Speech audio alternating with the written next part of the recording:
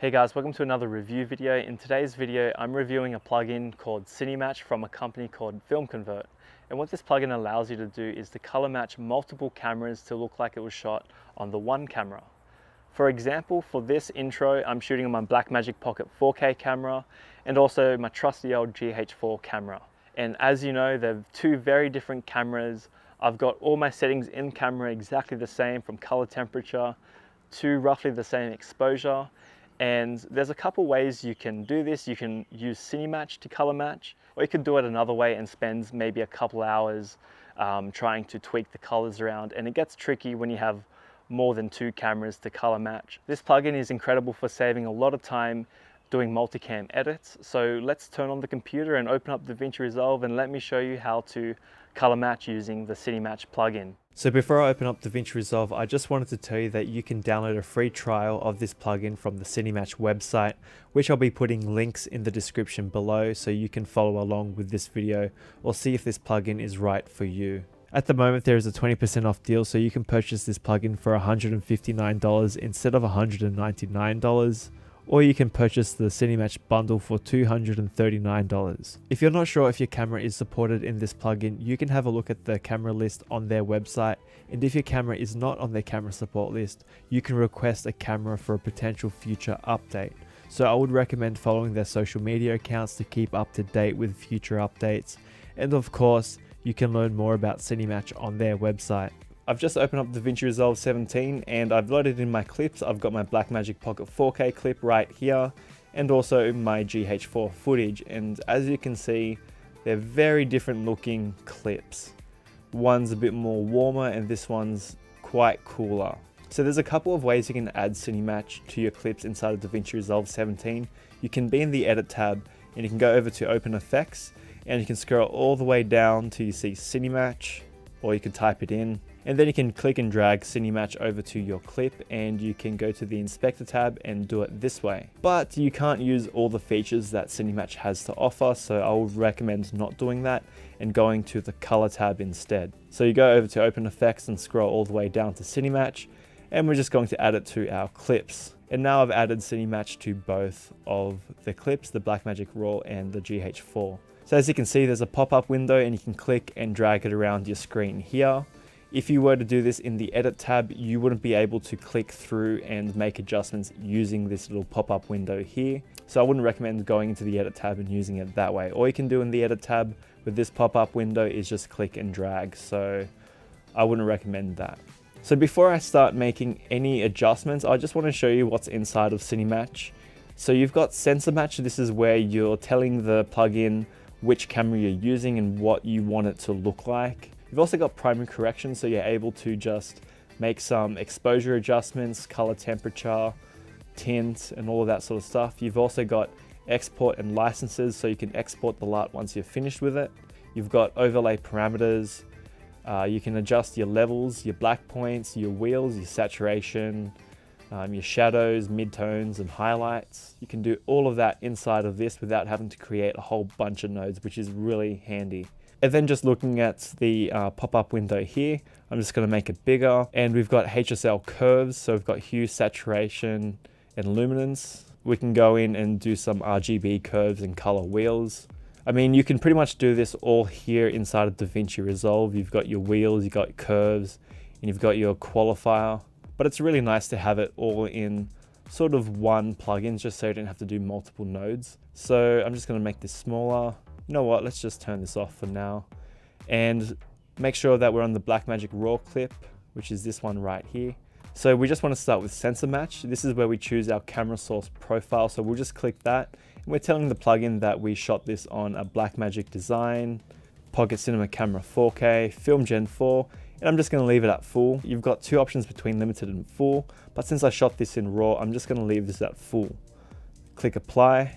And right underneath, we've got choose camera target profile. This is where we tell the plugin that we want it to look like a certain camera. So since we want this to be a Blackmagic Pocket 4K camera, we can actually just leave this blank. But for this tutorial, I'm just going to choose Blackmagic Design and just do Pocket Camera 4K and just leave it again, and nothing's happened. And I'm just going to click Apply Rec 709 Transform. And now we've got our Blackmagic camera in a Rec. 709 transform. So another really cool thing is if you are just using a Blackmagic Pocket 4K camera and you want it to look like that you shot it on a red camera, you can just go back to choose camera target profile, and we can just choose any other camera. So let's just go to red, and I'm just going to leave it at red dragon, and I'm just going to change this to full, and I'm going to click apply. So as you can see, it's changed the colors slightly, and it looks like I've now shot this footage on a red dragon cinema camera instead of a Blackmagic Pocket Cinema Camera 4K. And then I'm just going to bring it back to Blackmagic Design for this review slash tutorial, and I'm just going to bring it, yep, 4K, yep, all good, Rec. 709. And then I'm just going to go over to the GH4 clip, and I'm going to do pretty much the same thing. I'm just going to go to the sensor match, and I'm just going to choose the camera source. Since I shot this on the GH4, I'm going to go down to Panasonic, GH4, Vlog L, and then I'm going to leave it at limited just because it's not raw.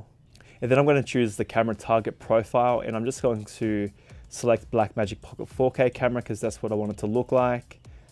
Yeah, that's looking good. And before I click apply, just have a look at this image here, and you'll see that it has done a bit of a color shift. What it's doing is it's basically doing a sensor match. You're telling the plugin that, hey, I've shot this on a GH4, but I want it to look and have the same characteristics as the sensor of a Blackmagic Pocket 4K. And yeah, so that's basically what it's doing. And I'm just going to click apply Rec. 709 transform. Overall, the characteristics of the lens, we've got the dynamic range from the Blackmagic Pocket Cinema Camera 4K, and it's kind of mimicked it pretty well, but obviously we have to do some more adjustments. So there's a couple of ways we can adjust the image to get it looking correct. So I'm just going to first adjust the exposure because the GH4 is a little bit bright. There's a couple of ways you can do this. We can just double check false color exposure, middle gray, and we do the same thing for the Blackmagic Pocket 4K clip. And you can use this to adjust your middle grays to look exactly the same. That's actually looking pretty good there. And then you can do the same thing with false color exposure for skin tones, false color temperature. You can also adjust the false color tint, where you can adjust the tint between the magenta and greens to do some further adjustments if you need to. I would recommend doing it this way if you are using something like Premiere Pro or Final Cut Pro when it comes out for Final Cut Pro. And I'm going to be showing you another way to do this for all the Davinci Resolve users that are potentially going to be using this plugin. And I find it to be much quicker and easier. So I'm just going to go to the first clip, and I'm going to grab a still, right click and grab a still, and then make sure the gallery is checked. And I'm going to right click on the gallery. I'm going to go to my GH4 clip first, right click on the gallery and play still. And now we've got an image wipe. You can just toggle that on and off at the top left over here. Bring it over. I usually like to just zoom in. Let's just click and drag. So I just want to bring the line so it's lining up against my face and my jumper and my pants and a little bit of the green leaves, just so we get a good reference. You'll see that in the waveform it makes the adjustments there, so you have a bit of a visual on your scopes. And then we can use the exposure and we can just eyeball it. We can use the scopes as well, and that's actually looking pretty good right there. I've also noticed that there's a bit more saturation in the Blackmagic Pocket 4K clip, so let's just scroll down and let's just adjust our saturation. I like to have the saturation at roughly 150 as like a good starting point, and you can go back and forth and tweak it even further. The reference still has a bit of purple in it, so I'm just going to go down to temperature and adjust the tint to be a bit more magenta. And then you can also use the temperature as well to adjust the color temperature even more. This is actually looking pretty decent. I'm just going to go and zoom in and just check this tree, and that's looking pretty good. There's still some more adjustments that I need to do, especially in the skin tone, so we can go in here and isolate different sources. So I'm just going to go over to our open effects, and I'm just going to click source, the little eyedropper tool, and then I'm just going to hover over my skin tone and click it, and then we can go in and we can push our skin tones. This is our hue, so this is pretty much adjusting the color shift. So obviously we don't want it to be too much, so maybe around here. is looking pretty good. And then I'm going to go over to saturation, and then you can adjust the saturation a bit more. I can probably dial it back just a little bit, the saturation. I can also go over to luminance and adjust the luminance as well. Probably go just a little bit brighter in the skin tones just a bit. And I'm fairly happy with that. Another thing that I can do is if you need to adjust more colors, let's just go back to image wipe, and we can go over to our genes here because the blue is just a little bit off. So let's just go over to open effects, and I'm just going to move this over here, and I'm going to go to source, and I'm just going to click here. It saves your skin tone red points over here. And then you've also got another dot here, which is for our gene. So we can go over to luminance and adjust the luminance as well. But we should probably go to hue first. And we can adjust the hue this way. And then go to saturation, bring the saturation down a bit.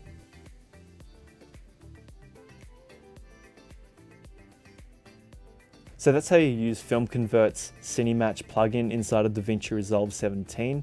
As you can see, this is an incredible plugin that can save you a lot of time with color matching between multiple clips and different cameras. Yeah, I would highly recommend that any video editors out there that are looking for a quick and easy way to color match multiple clips across multiple different camera types and manufacturers, you should go and download this plugin, at least the trial version. I'll be putting a link in the description below to go to their website, download the free trial, or even purchase it, and you'll be able to see for yourself how well this plugin works. Yeah, if you guys found this video helpful, don't forget to give this video a thumbs up, and if you're new to the channel, don't forget to hit the subscribe button and click the notification bell to stay notified for my next uploads, and I'll see you guys next time.